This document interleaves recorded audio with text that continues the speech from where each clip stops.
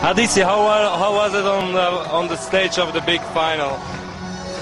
It was really, really wonderful. Oh my God, I cried again when I got off the stage.